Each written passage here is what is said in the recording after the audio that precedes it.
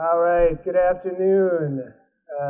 It is about 5 minutes past our official starting time, so we are going to get started here. If you're in line for food, please feel free, enjoy, but if you can get your food quietly, that'd be great.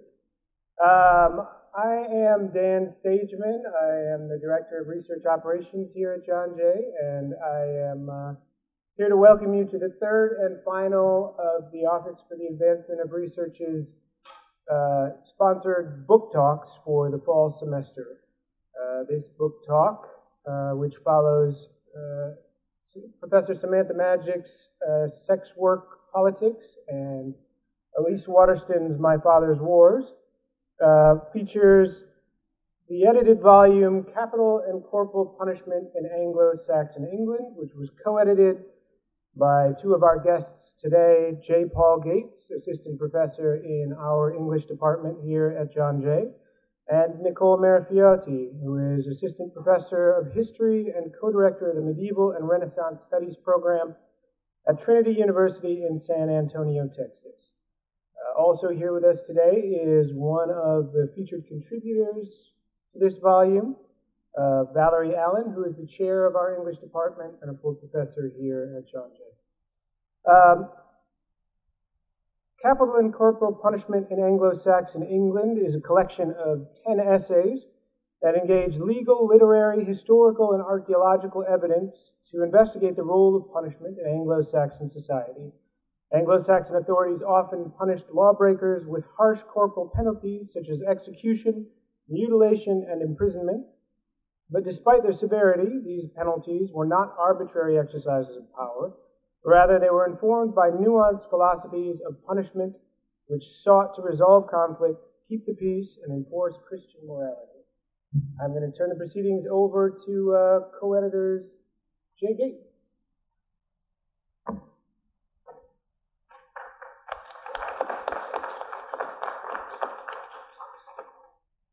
Thanks, Dan. So thank you for actually coming on a late afternoon talk. Dan actually stole a lot of the introductory stuff I was going to say, so I'm just going to jump into a little bit of it. For anybody who's interested, there are flyers over on the counter there with discounts for the book, so if you want to buy it, there's a discount. If you just want to flip through it and look at it, I left a copy of it. It's there. Please don't take it. It's my only copy. There is a copy, however, in the John Jay Library if you're interested. So before I jump into the introductions and discussion, I do want to thank John Jay College and the Office for the Advancement of Research for helping to organize this event and for bringing my co-editor, Professor Marafioti, to New York to speak. She spent all of yesterday flying in. In particular, Dan Stageman, Sandra Rutherford, and Laura Lutkin have been very helpful in making the arrangements, working with 3 complicated academic schedules and advertising the event as well. So the 3 speakers today, in order of presentation, are Valerie Allen, who, as you've heard, is full professor and chair of the Department of English at John Jay. Although her work does tend to focus on a bit later period most of the time, she presented an early version of her chapter at the first panel we organized on capital and corporal punishment, and was the first person to let me know that the position that I now hold would be coming open. Her work for this volume on blood and money, while bodily focused, was a bit of a shift from her much more lighthearted study of the comic body in her book on farting, Language and Laughter in the Middle Ages. That's actually her book. Nicole Marafioti, who is my co-editor for this volume, as you've heard, is assistant professor in the Department of History at Trinity University. In addition to this volume, her book, The King's Body, Burial and Succession in Late Anglo-Saxon England, also came out from the University of Toronto Press this year. Finally, I'm Jay Gates. I'm in English. That's all you need to know. So when Nicole and I started organizing conference panels on the theme that would become this volume, our interest in the topic of capital and corporal punishment grew out of basic questions concerning how the Anglo-Saxons thought about bodies in a legal context, and how the body came to carry and convey meaning. We began by pursuing scholars who were interested in legal and judicial action taking on criminal bodies, but all of the contributors to this volume went well beyond the categories of capital and corporal punishment. And so the presenters today will all speak in particular ways about the boundaries of punishment. One of the most interesting ideas to come out of the volume is that the Anglo-Saxons, at least initially, didn't have much of a concept of punishment. There were systems of law, compensation, vengeance, but these were all concerned with the maintenance of social order and stability, rather than with the desire to punish unacceptable behavior. And when we came to think about it, the very concept of punishment itself seemed odd, which to modern ears sounds kind of ridiculous. After all, what does it really do? For example, if Nicole, my co-editor, hacks off my arm, I'm a lot better off if she pays me for it, right? If she's punished, I get a little bit of satisfaction. You know, she suffers, she goes to jail, she works in a chain gang, but I don't get anything out of it. If she pays me, I don't have my arm back, but I at least have money. There's something to that. The Anglo-Saxons themselves stretched the standard definitions of the concept of punishment in order to think not just about bodies and souls, but about how the Anglo-Saxons themselves thought about punishment, its place in the social order, and their responses to it. Punishment was something that they understood socially and had a personal relationship with. The law, human and divine, was no abstraction, but something that they were invested in and participated in. They experienced the law as personal, as it gave them meaning and voice. Quite literally, the law identified social status and the value of a man's oath through the assignment of weregild, that is, man money, the amount you paid for someone if you killed him. It could also strip the man who lost his oath-worthiness of legal standing. It acted on their bodies and made the legal subject legible through imprisonment, lashing, mutilation, execution, ordeal. I have a lot of these sentences that just go on in lists. That's why I like what I do. It also promised compensation when those bodies were injured, not just the punishment of the offender. However, it's perhaps still too abstract to say that the law did these things. The legal imposition of punishment, or the more positive aspects of composition and restitution, were done through the agency of authorities, kings, bishops, aldermen, and reeves. Increasingly over the course of the Anglo-Saxon period, they made legible their power through action on bodies, such as public display of executed criminals. And while individuals did seek justice through self-help, such as feud, they increasingly opted for lawsuits and the mediation of authorities. It's on this theme of the rise of punishment, alongside the centralization of power, that we'll jump into considerations of the tension between punishment and restitution, the Anglo-Saxons' anxieties about judgment and punishment, and to begin to explore the value of thinking about these issues beyond the medieval period. After all, Anglo-American law, at least through the 20th century, was very much influenced by the laws penned by Archbishop Wulfstan of York in the late 10th and early 11th centuries. They were first taken up by the Danish conqueror king Knut, and then by the Normans after the 1066 conquest. In those early laws, we see a real tension between the need for the threat of punishment as a means of deterrence and penitential punishment as a means of rehabilitating the criminal, except in the most extreme cases. Such attitudes toward the role of punishment in the criminal justice system seems still to be hotly debated. Similarly, the restrictions on felons in modern American law, even after they've served their sentences, recalls the Anglo-Saxon notion of the guilty as being permanently marked, whether through the elimination of their legal status, their oath-worthiness, or through judicial mutilation. However, what seems to have slipped into the background in the modern discussion, and which is very much worth foregrounding again, is the medieval concern not just with punishing the perpetrator, but making whole the victim. So the first speaker will be Valerie Allen.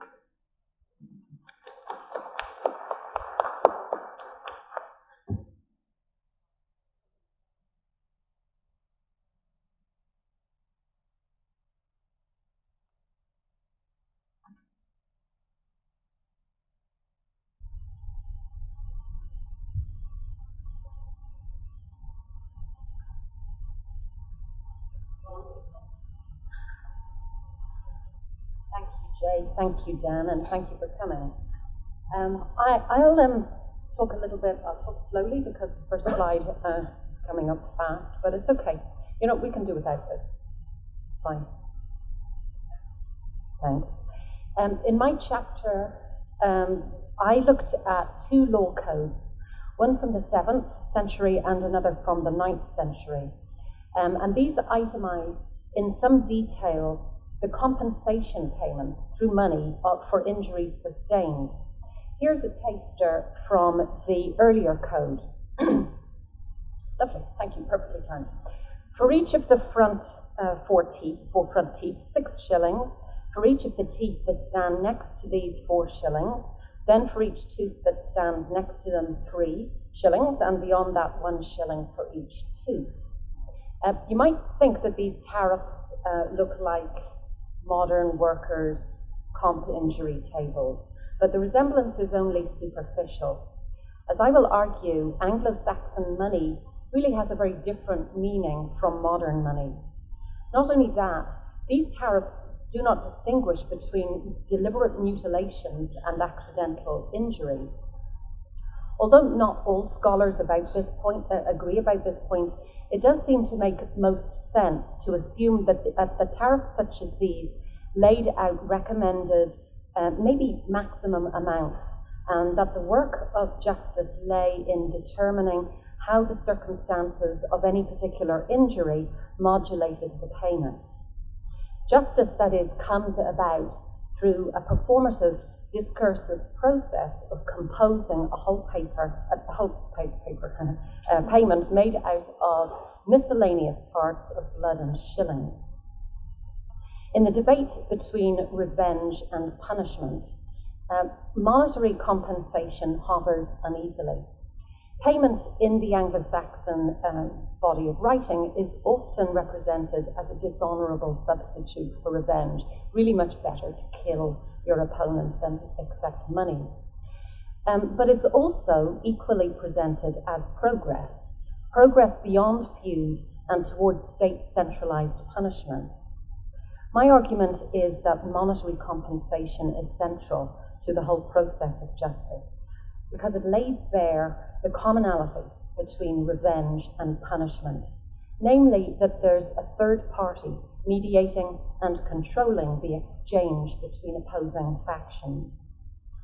As philosopher Emmanuel Levinas says, quote, "The drama of forgiveness comprises not just 2 players, but 3.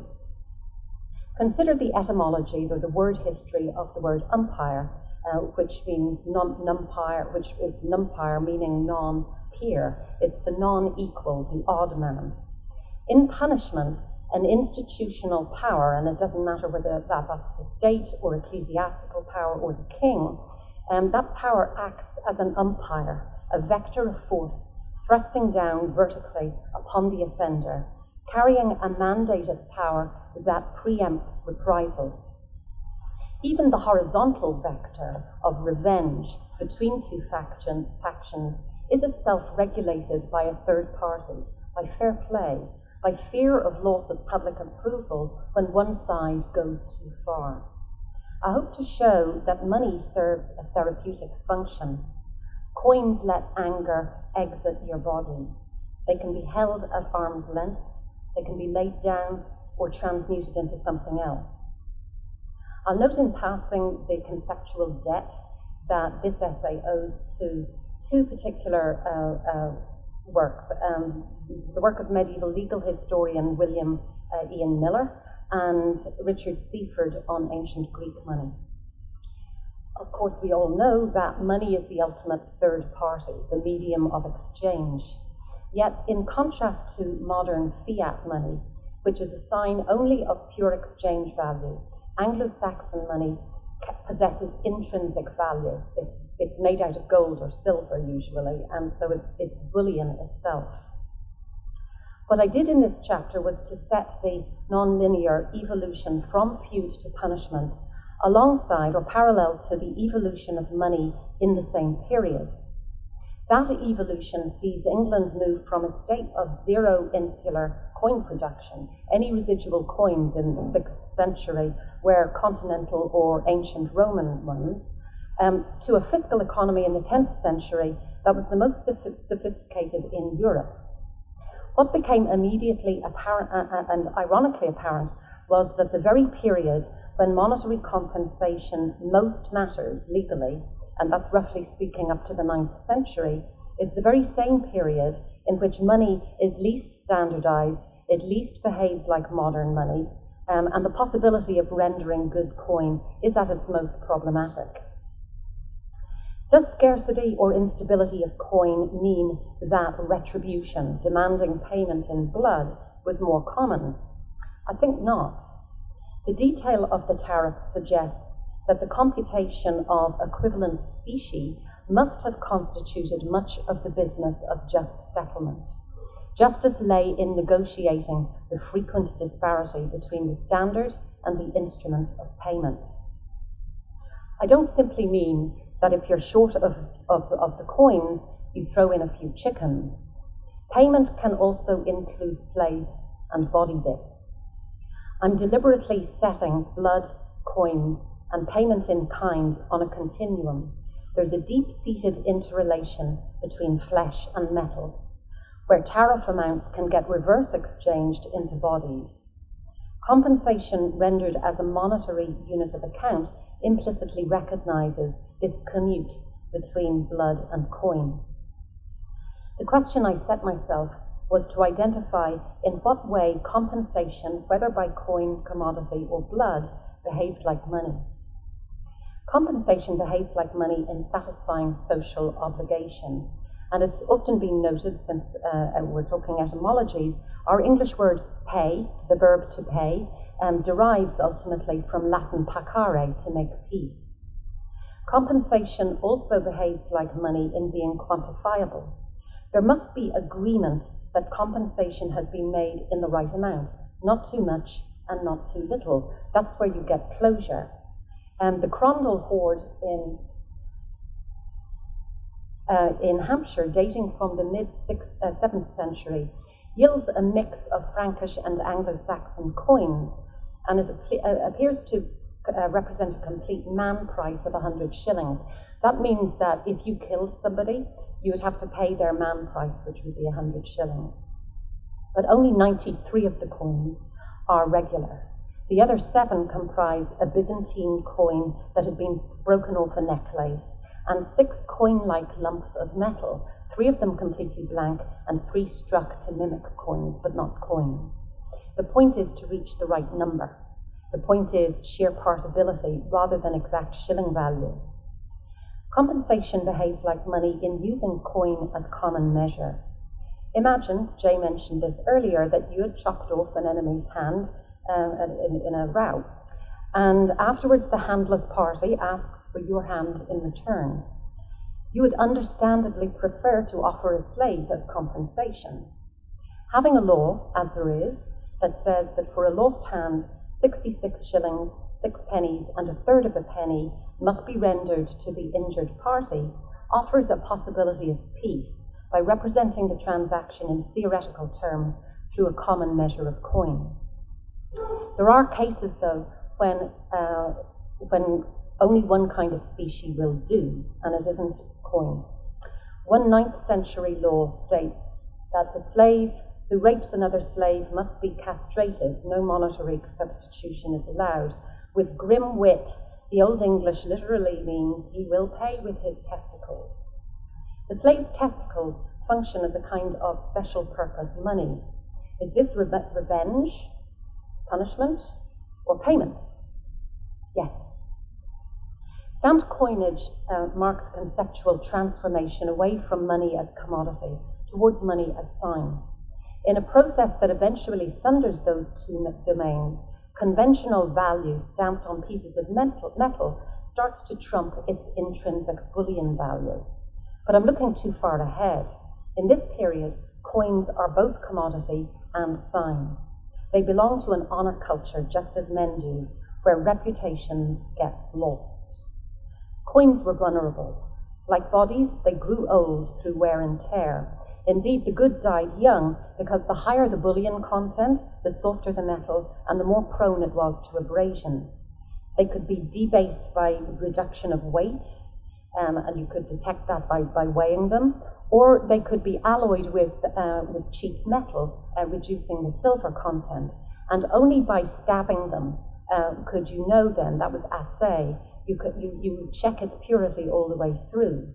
Coins were also vulnerable to being clipped because the edges of the coins were not milled. I might actually reverse. That makes more sense. They didn't have milled edges. In the same way that discrepancy can exist between what you or I say and what we do, so there can exist a discrepancy between what a coin says namely its face value, and what it does, its weight or its purity. In ways strikingly similar to people, Anglo-Saxon coins were subject to social regulation. Just as a suspect coin was subjected to the ordeal of assay, being stabbed and tested, so an untrustworthy man or a foreigner was subjected to the ordeal, because neither had friends of good standing to swear on his behalf.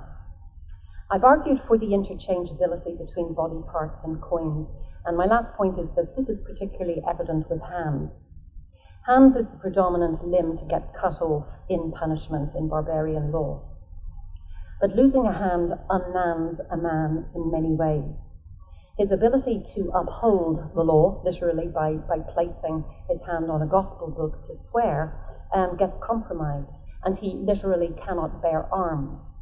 It leaves him also unable to count or measure, because regular measures were done by spanning thumb to pinky like that, or by gauging breadth by counting the 4 fingers. This is a society that counts by pace lengths and arm spans, where you measure the world against your body. Hands in that world are the basic portion of value. We are used to a different world with fiat money. We understood that law that I cited earlier to mean that a hand is worth 66 shillings, 6 pence and a third of a penny, but the reverse value, that the value relation is also reversible. You can look at that pile of coins and say, those coins are worth my hand. As money becomes increasingly standardized over the course of the period, value gets more abstract. It gains in autonomy over the individual objects that are valuable. As royal power becomes more centralized, the king, in defending the aggrieved party, increasingly becomes the aggrieved party. And as an offender's ability actively to undo a wrong by payment decreases, he increasingly finds himself able to do very little else but to subject himself to the punishment that descends upon him from high.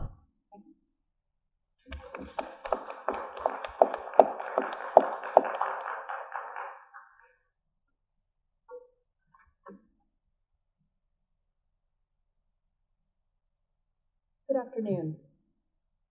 The question I started with when Jay and I began this project was an important one for Christian Anglo-Saxon lawmakers. How did punishment affect the soul? Around the year 1000, concern for criminal salvation became increasingly prominent in legal discourse. Legislators like Archbishop Wulfstan of York, who penned law codes for 2 11th century kings, decreed that the death penalty should be a last resort only. Instead of death, he issued harsh, even grisly punishments that allowed the offender to live long enough to repent of his sins and make peace with God. Our volume opens with one of Wulfstan's decrees from the early 1020s, which lays out the punishment for repeat offenders, and I'll quote it in full.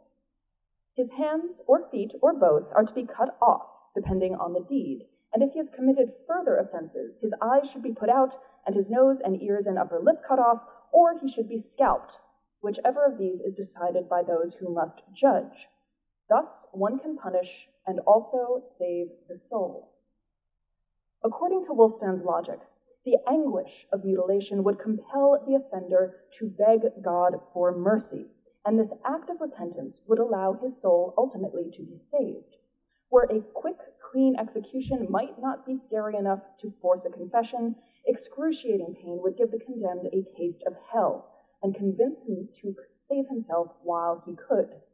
Thus, one can punish and also save the soul. At the same time that these gruesome, life-sparing punishments were being promoted, however, it was common practice to bury dead criminals in unconsecrated graves far away from the churchyard cemeteries inhabited by ordinary Christians. Consecrated burial was seen as the first step toward heaven, and the exclusion of criminals from hallowed ground identified them as deviants who had forfeited the right to be part of the wider Christian community. Whether or not they had repented before death, unconsecrated burial put them at a significant disadvantage in the afterlife. Now, Wulfstan apparently disapproved of such exclusionary burial, but there is ample evidence that unconsecrated deviant cemeteries were in regular use through the 11th century. Condemned bodies were crammed into 2 small graves, jumbled up in burial pits, or left in the open to rot. Located far away from consecrated churchyards and the prayers of the pious, the message of these criminal cemeteries was clear. Burial here put you on the path to hell. Around the year 1000, then, there were competing notions of how punishment did or should affect the criminal's soul. While one philosophy required lawmakers to demonstrate their own Christian mercy by allowing offenders to make peace with God, the other perspective regarded earthly punishment as a gateway to eternal damnation. It is conceivable that these approaches occasionally operated in tandem, with a condemned man given time to confess his sins before being executed and dumped in a pit. But taken together, they seem to indicate a degree of confusion, perhaps even anxiety, about how earthly punishment ought to operate upon the soul. If a criminal's salvation or damnation could be determined by the people orchestrating his punishment, then secular authorities had an enormous amount of spiritual power. This raises another question. How would punishment affect the souls of those individuals responsible for determining and carrying out legal penalties? We don't know much about judges in the Anglo-Saxon period, but there is an understanding in most early English law that cases would be heard by local or regional magistrates. Although the law was promulgated in the king's name, these judges were responsible for determining the type and degree of punishment, as well as overseeing trials that established guilt or innocence.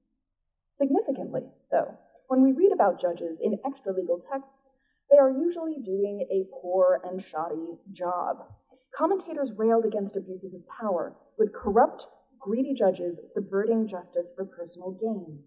There are also complaints against ignorant or bloodthirsty judges who were so eager to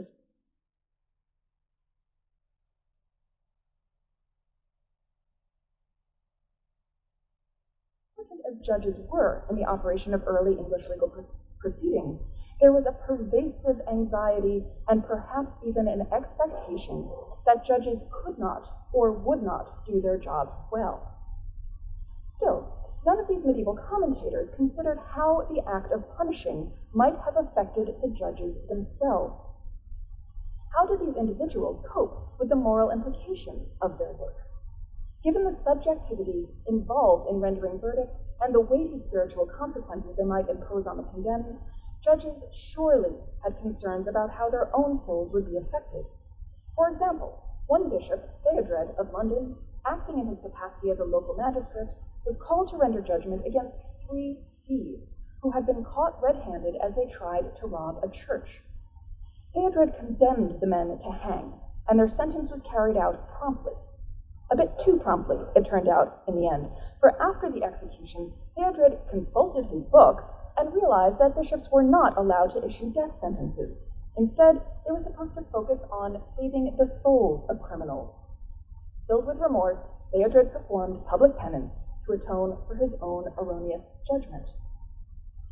While rules regulating ecclesiastical judges were stricter than those for their secular counterparts, it is not hard to imagine any empathetic individual questioning their own judgment after the fact, especially with so much at stake. If a judge mistakenly condemned an innocent man or issued an overly harsh sentence through ignorance, would he be held responsible in the afterlife for the harm he committed? Even if every judgment he made was correct, how would a lifetime worth of bloody punishments affect his own soul? The biblical commandment non occides, thou shalt not kill, did not note exceptions for judicial practice. Moreover, the medieval church attached sin to even the most legitimate forms of violence, like killing and invading enemies in a just war. In this context, we might see an alternative motive behind Archbishop Wulfstan's statement that one can punish and also save the soul. By issuing non-lethal sentences, judges protected themselves from the moral dangers of killing. If the offender wasn't put to death, there could be no irreversible harm done. Wulfstan's logic presents the epitome of Anglo-Saxon discourse on punishment and the soul, and he articulates his position clearly and forcefully. However, a quieter voice promulgated a similar view more than 100 years earlier.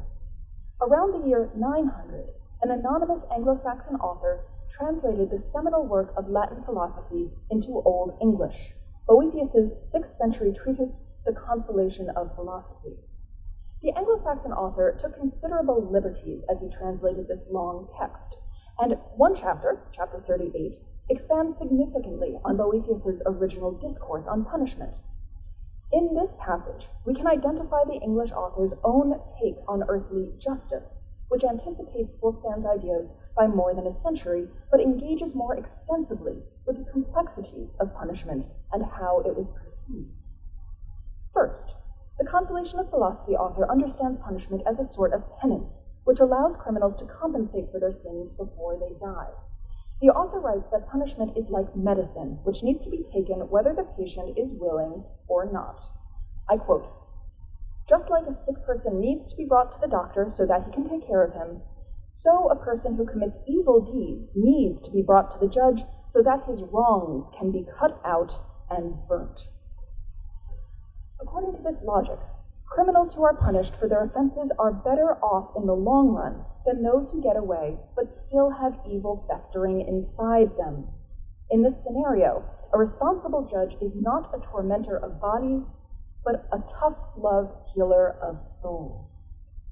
This premise leads to a second theme in this chapter of The Consolation of Philosophy, that most people don't understand the subtlety of this argument. The Old English author repeatedly refers to foolish men who cannot possibly grasp the purpose behind punishment. "I know that the people will not believe it," he writes, "but those who are punished are happier than those who do the punishing." The author claims that ordinary people regard punishment as something that judges enjoy, a sadistic notion that must be debunked. This point is further expanded in his discussion of how difficult it is to bring rich and powerful offenders to justice.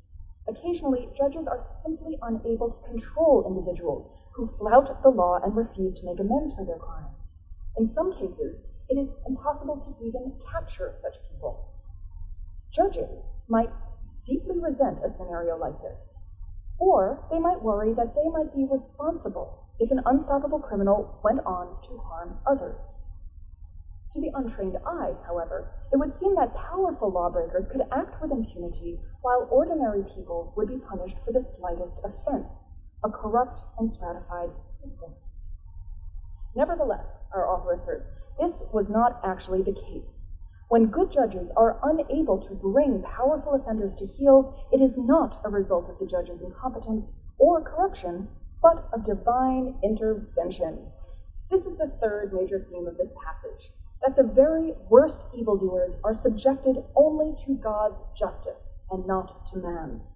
In fact, criminals who manage to avoid punishment on earth are in the worst danger of all.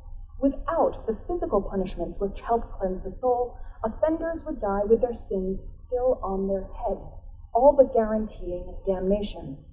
Furthermore, the longer they lived without repentance, the worse their final punishment would be, since they would continue compounding their sins until their eventual death. Accordingly, the Old English Consolation of Philosophy views earthly punishment as a moral obligation. Judges were capable of saving souls that might otherwise have gone astray. Without such intervention, a criminal soul would almost certainly be damned. But in such cases, it was God, not any mortal judge, who would have the final word. Certainly, this interpretation of earthly justice is consistent with the different strands of thought in Wulfstan's time around the year 1000. Even if a condemned criminal confessed his sins and reconciled with the church, it would be God who made the final decision about his soul.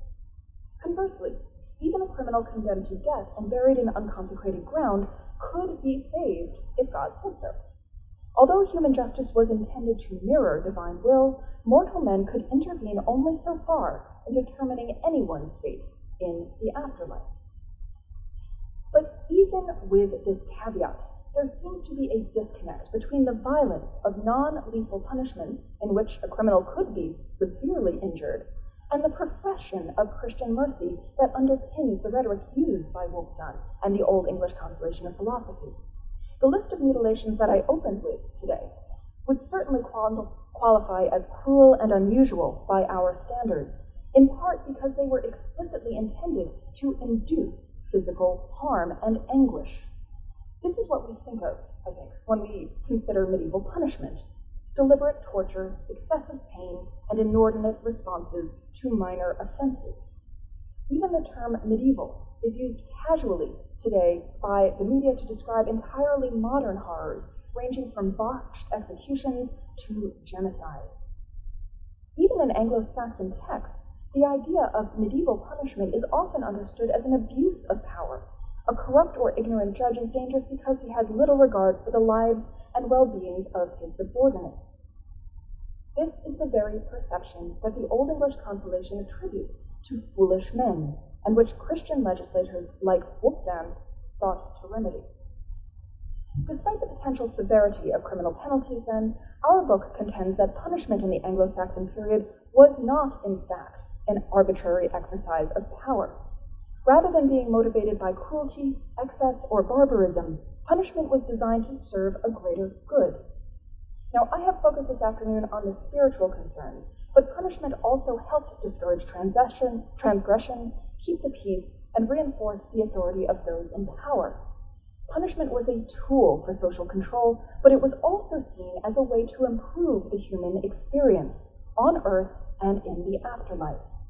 This, I propose, is one of the major differences between notions of punishment in the medieval period and in our own time. For Anglo-Saxon authors, this mortal world was transitory. It was the afterlife that truly mattered, and painful punishment on earth was seen as a last resort for those in danger of damnation. True mercy did not manifest upon the body in this life, but upon the soul in the next. Though violence was a necessary component of effective punishment, that violence was considered appropriate, legitimate, and even righteous. Thank you.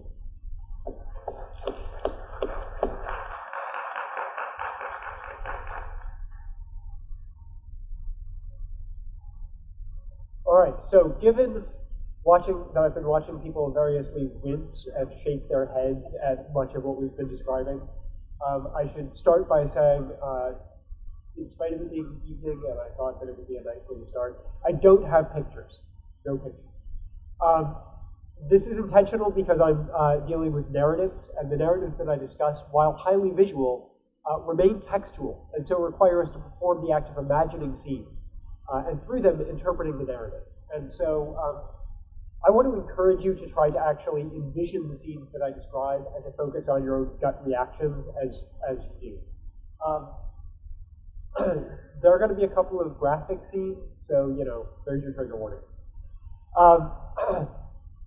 So, what's come to interest me in particular is the combined meaning-making process of punishment and the enduring meaning of both crime and punishment beyond the limits of law and even beyond the Anglo-Saxon period.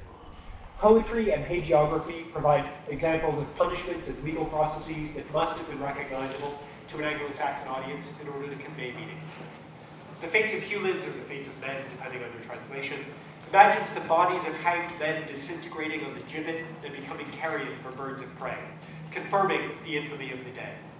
While Maxims 2 is clear that, quote, the criminal should hang, should properly repay the evil he previously did. Other punishments appear as well.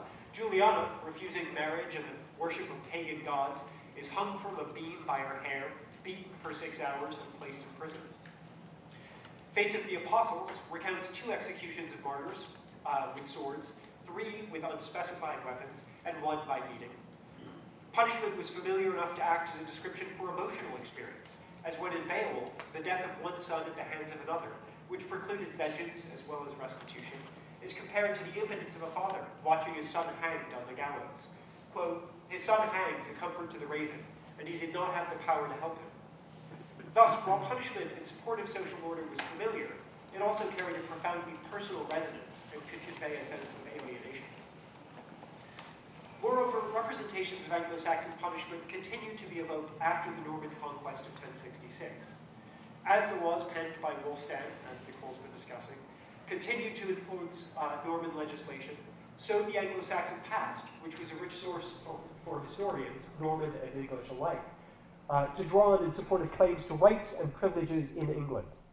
The Norman historians, of course, dwelt on Harold Godwinson's usurpation of the throne, that Edward the Confessor promised to William and represented Harold's death as a perfectly just punishment, as the Bio Tapestry would have it, hic Harold rex interfectus est. Here, King Harold is killed.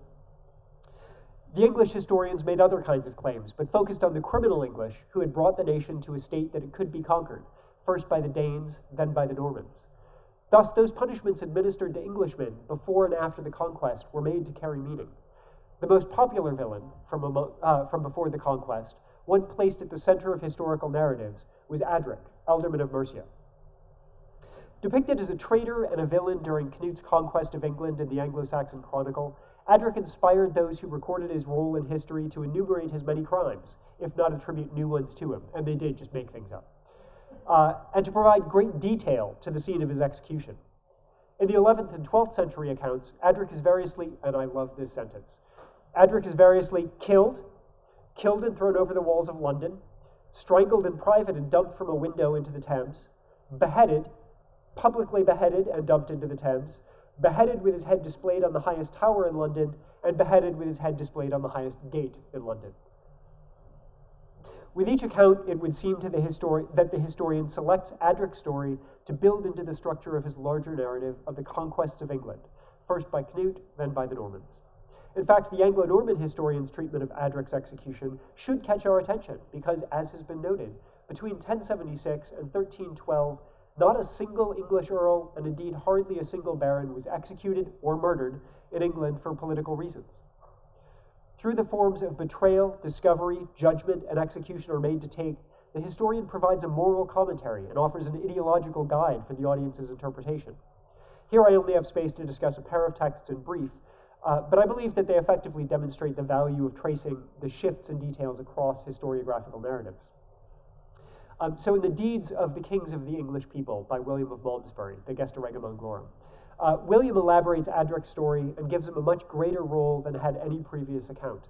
He also adds information that is not present in any previous accounts and makes clear the consequences of Adric's actions. For example, a claim appearing nowhere else is that during the St. Brice's Day massacre of 1002, that was when King Ethelred declared that all Danes living among the English would be killed on the same day.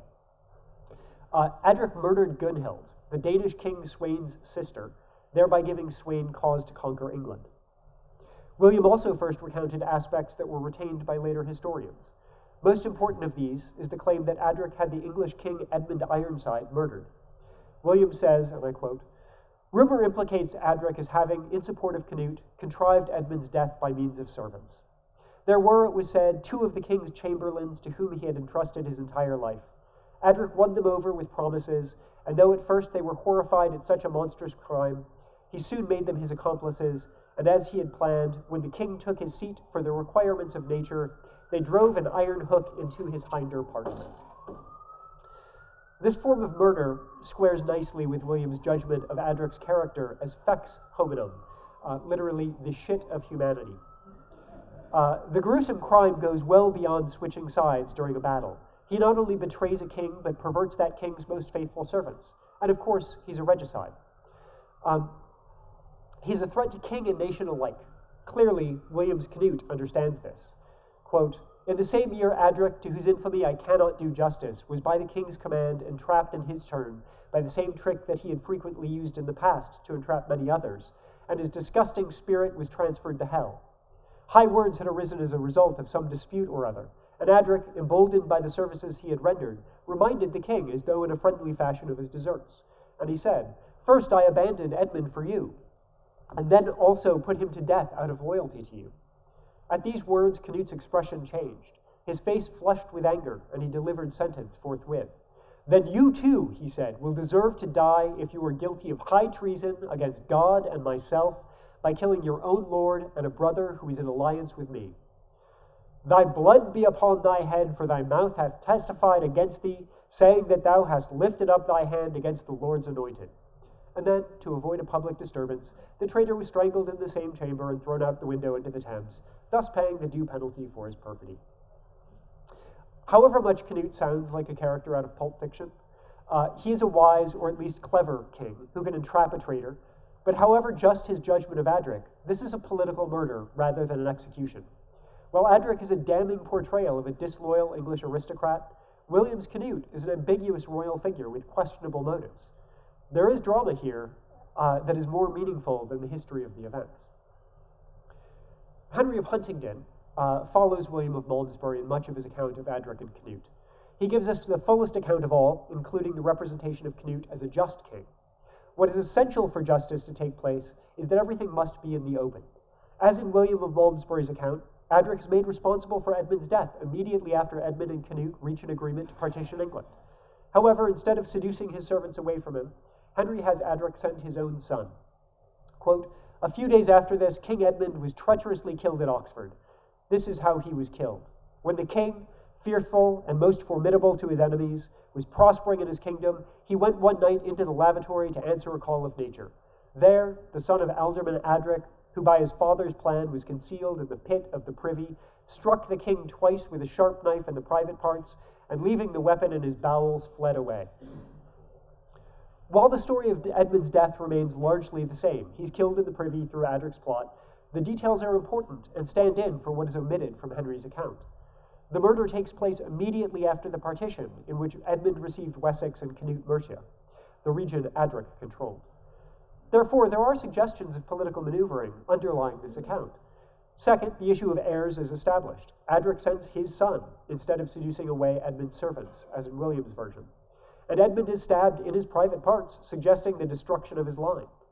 Adric's treachery here is depicted as elevating his own family at the expense of the English, king, royal line, and community. However, Henry's imagery of the betrayal should drive our interpretation. I think taking a cue from William's description of Adric as fex hominum, Henry places Adric's son beneath the king, standing in shit, stabbing upward, and you can just imagine, I'm not describing. I posit that this ought to be seen as a commentary on the aristocracy working actively to elevate themselves. While Henry follows William in recounting that Edmund is murdered according to Adric's plan, he diverges in having Adric executed and displayed, both as a representation of justice and a warning to would-be traitors. Quote, "Then Adric came to King Canute and saluted him, saying, 'Hail, sole king!' When he disclosed what had happened, the king answered, 'As a reward for your great service, I shall make you higher than all the English nobles.' Then he ordered him to be beheaded and his head to be fixed on a stake on London's highest tower."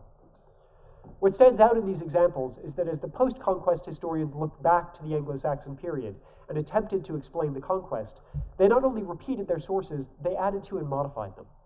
The stories took on new elements, new details, and conveyed new meanings. Well after they had happened, the crimes and the punishments of the English grew and were embellished to continue producing meaning, giving warnings to kings to guard against injustice and treachery, giving spectacular warnings to would-be criminals and traitors through long-dead characters, and explaining to the English that they had been conquered because of a lack of fidelity and unity in the nation. Thus, Anglo-Saxon punishment was not only still legible after the Anglo-Saxon period, punishment narratives were still actively written to convey meaning in the post-conquest world. So thank you, and that leaves us about 20 minutes for conversation and questions if you're so inclined.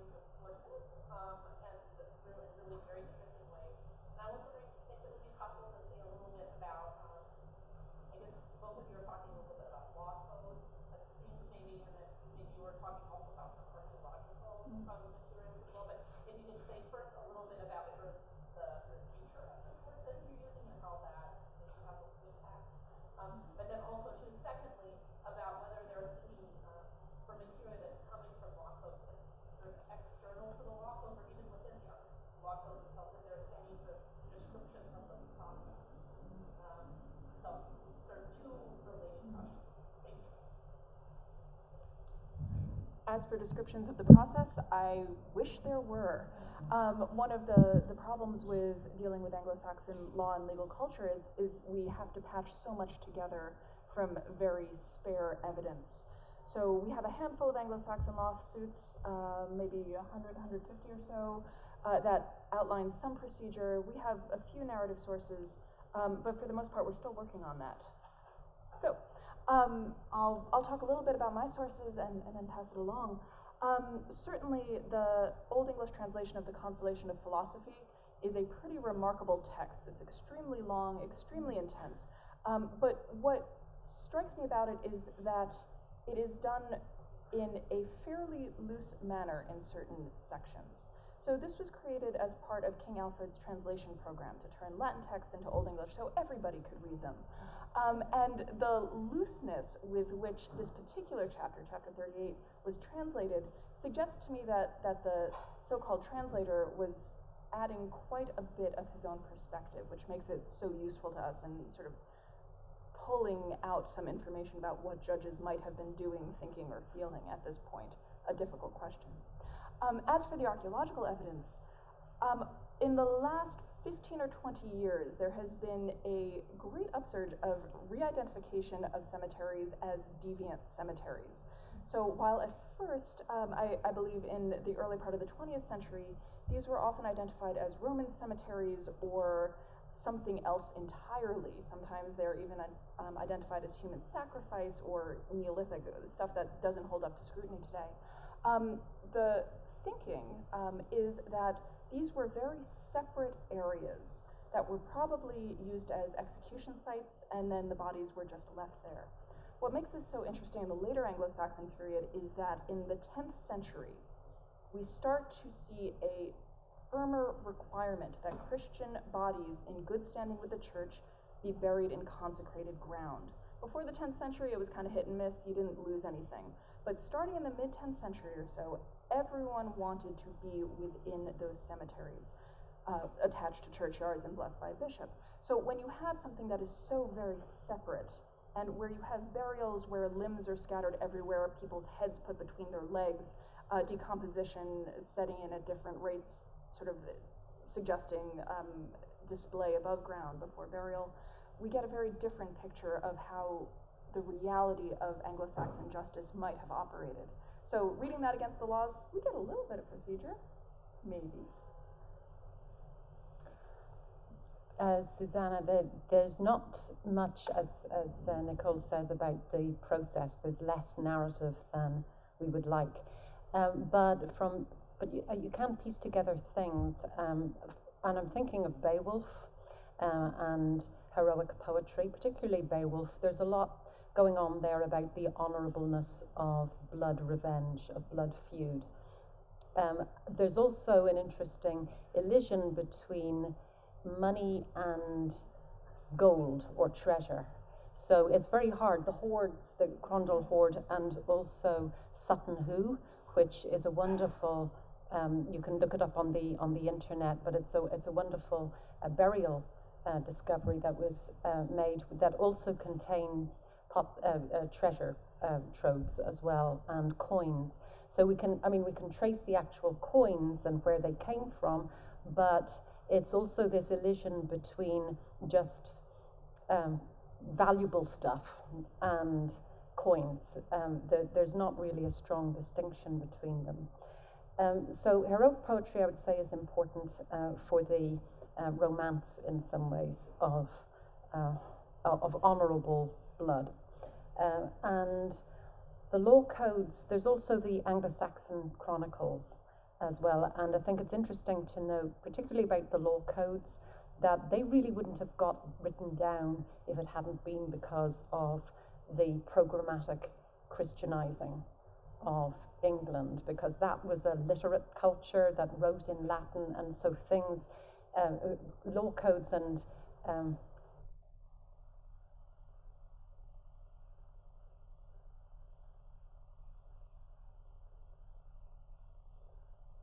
so it's very hard to separate the theologizing of the law from the actual records. I might just add a couple of little things that have nothing to do with the paper I gave. So first, there actually is a remarkable amount of discussion of process. They just don't tell us the details, right? So they say, there will be this process of ordeal, and it will be the ordeal of the hot iron, or the boiling pot, or hot iron, you have to carry a hot iron in your hands a certain distance. We don't know the distance. And then they would bandage it and open it up again a couple of days later, and if it was suppurating, you were guilty. If it was healing nicely, you were fine, right? God intervened. The boiling pot, you had to reach into a boiling pot and pull a stone out from the bottom, and then they wrapped your hand, and so on and so forth. And the worse the crime, the more severe the ordeal, the deeper the water. There was the ordeal of bread and cheese, which is the one I would go for, where you had to eat bread and cheese and not choke. Between boiling water and bread and cheese.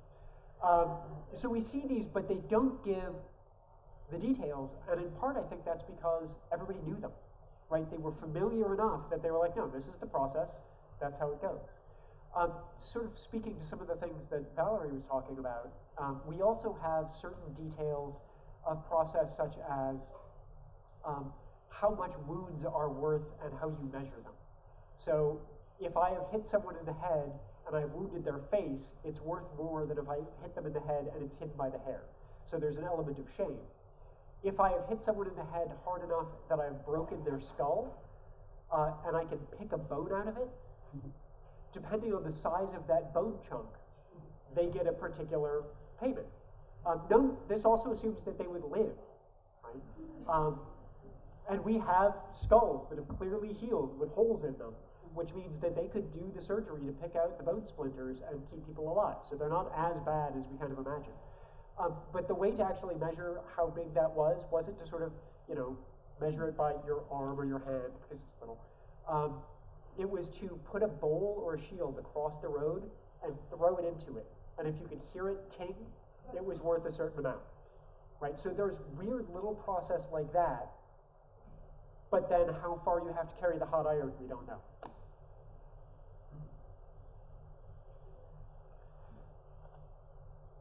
do recall recently retired from Ohio State. I'd like to ask, to what extent did the Anglo-Saxon codes discriminate against the Welsh who remained in Britain, and how was Welshness defined for this purpose? By language or by ancestry? I have answers if nobody else wants to. So there are multiple answers to this. So on the one hand, the Anglo-Saxons traded with the Welsh. In the past 15 years or so, we have discovered that there was far more intermarriage than we had ever thought prior to this, and that the idea of sort of Englishness versus Britishness, that really for several centuries we just assumed, things were a little bit more flexible. Now, that being said, the word for the Welsh that the English used was Welch, which, if you've read Beowulf, you get Welchthau. She is the queen of Hrothgar, the Danish king. Welch means Welsh, it means foreign, and it's also a word they use to mean slave. In fact, Welchthau's name literally means slave, or foreign slave. So, they didn't think highly of them, but the evidence that we're sort of starting to develop more and more is ethnicity was not nearly as fixed as we tended to think about it, even if they didn't have a terribly high opinion of the Britons. Did I answer your question?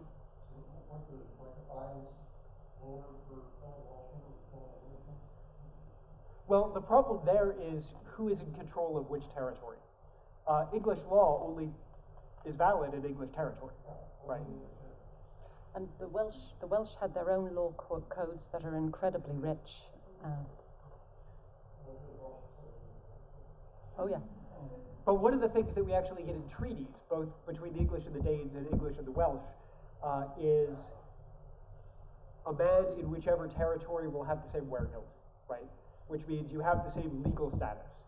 So those are treaties that they come to, which means they really didn't want to, but for some reason or other, they came to that piece and they established that. What?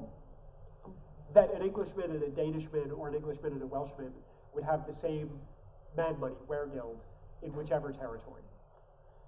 But what we do see, and certainly in the early period when there seems to be more reference to the Welsh in early Anglo-Saxon law, and in the later period when we start to see the Danes fill that same sort of foreign role in Anglo-Saxon law, they are, in the Anglo-Saxon law, it is said that they will be judged according to their own culture's value. So a Dane will be judged according to the Danish weregild in Anglo-Saxon law. Does that make sense? The weregild of his people will apply in Anglo-Saxon law. And I can't speak quite so authoritatively to the Welsh, but I assume it's comparable.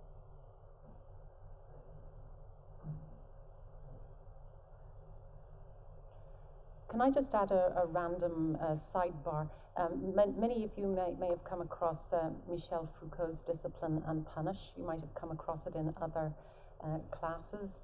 And it opens with a very famous episode from a much later period and in France of a regicide and the very detailed and excruciating death that he suffered.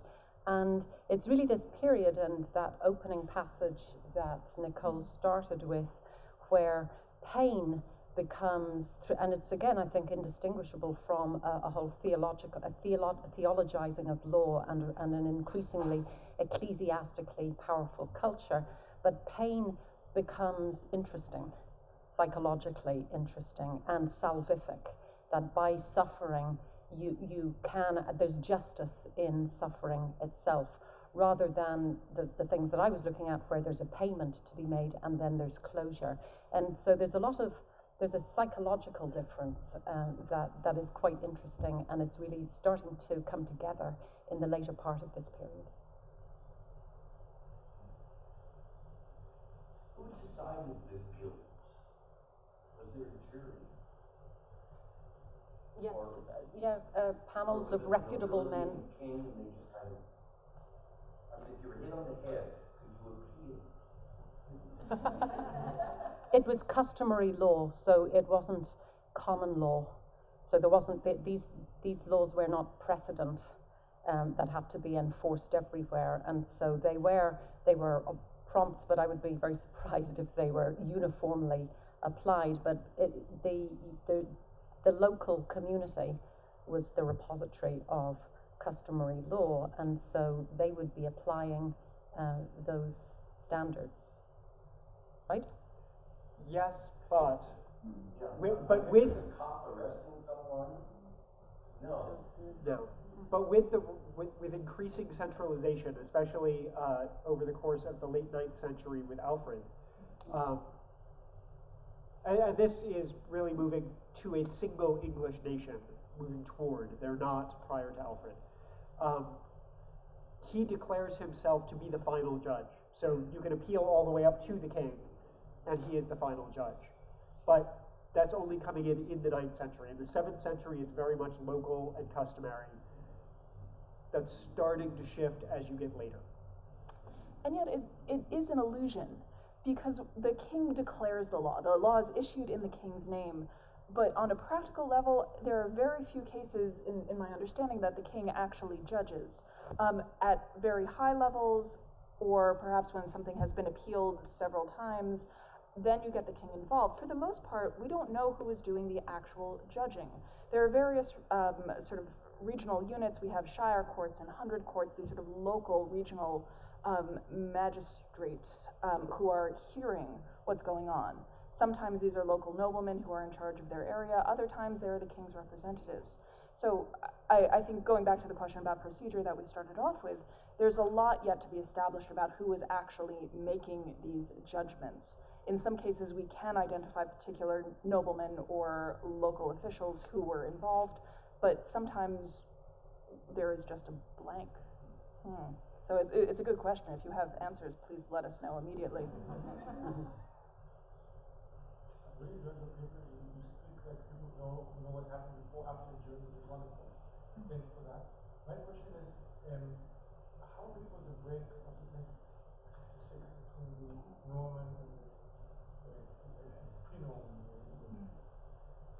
But in terms of law or in terms... Law, custom, punishment, all the issues we're discussing.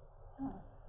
There were many efforts on William's part to retain an apparent continuity with Anglo-Saxon law, but with the Domesday survey, where basically the entire country got inventoried down to the last piglet, there was a complete overhaul of government, as well as personnel, because increasingly he replaced powerful people with his own men. At the same time, Old English remains in circulation for another couple hundred years, so even though absolutely we see a massive governmental overhaul by the 1070s, 1080s, the language does not get supplanted. So there is clearly a multicultural, multilingual experience happening in England across that period. So the break is certainly real, but might not have been perceived quite as tangibly as we can see it in hindsight, except possibly for Domesday. Mm. And punishment shift. There are, after William has really established his foothold, the punishments start to really shift so that there's a lot less of judicial mutilation, which is not to say that there aren't punishments. The Normans really got into blinding and castration, which are not really things the Anglo-Saxons did very much. But far fewer executions. So, I mean, you make a call on that one, but... Win some, lose some. Yes.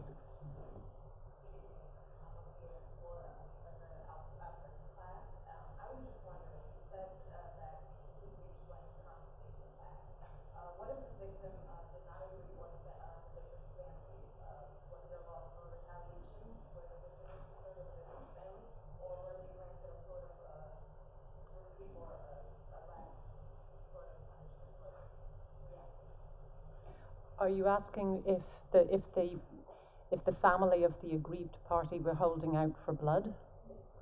I don't think that there's any one answer to that. It was very much locally decided, and depending on how powerful you were.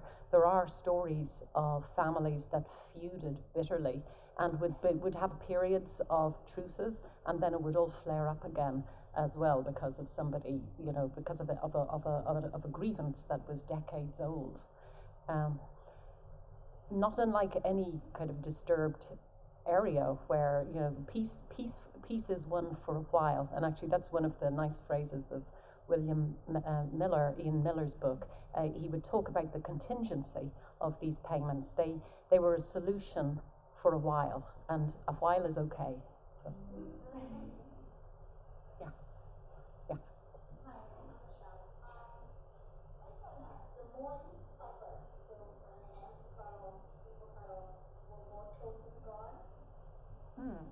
The rationale was,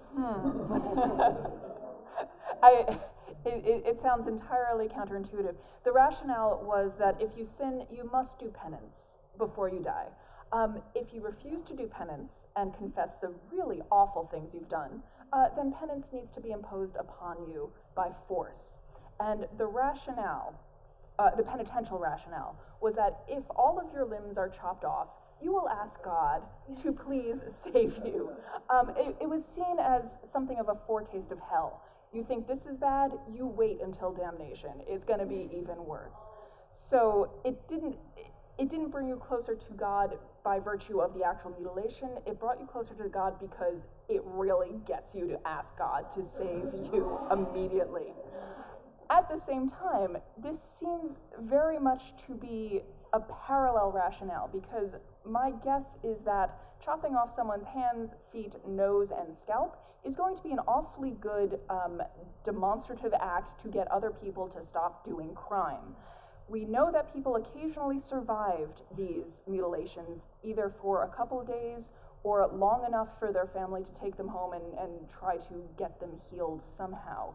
So you have to really steel yourself to think about this idea of handless, noseless, footless individuals walking around, or whatever, because, not to make light of that, but because they had violated earthly law. If you mess with the king, you will suffer badly. So you have these two threads operating in tandem here, I think. But hopefully, yeah, you could use that very nasty secular punishment to get you closer to God in the end. That was the ideal. The better off you are. Fun times. Grading works the same way, by the way.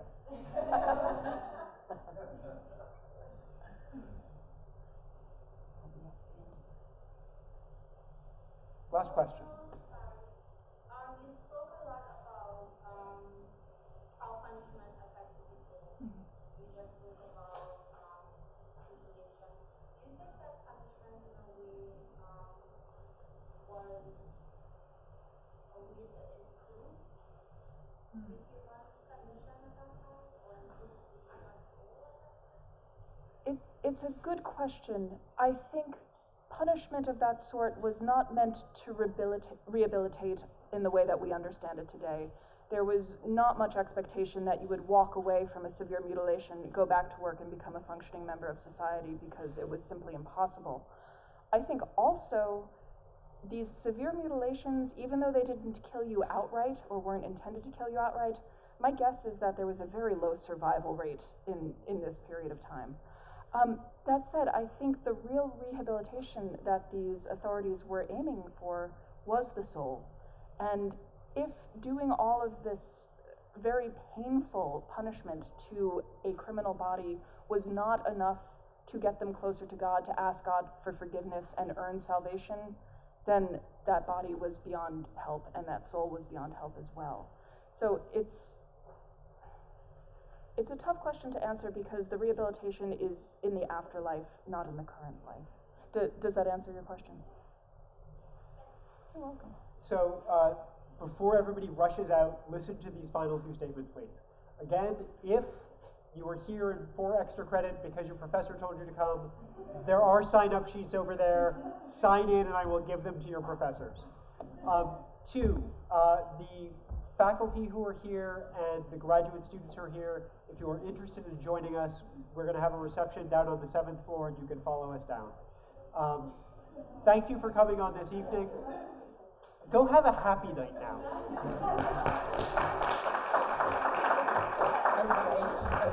Thanks,